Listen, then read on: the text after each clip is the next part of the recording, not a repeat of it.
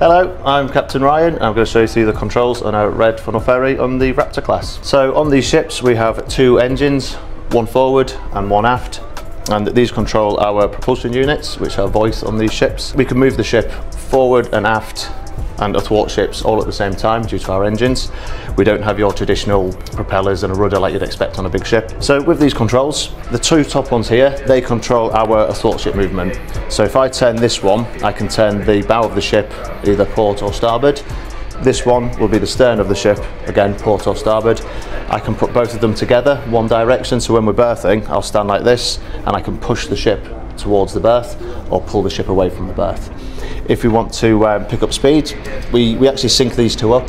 So rather than having to try and use all the handles at the same time, these two are actually connected. And if I turn this one, it'll also turn that one. That controls our head movement. Or if we need to slow down, again, this one controls our braking, if you like.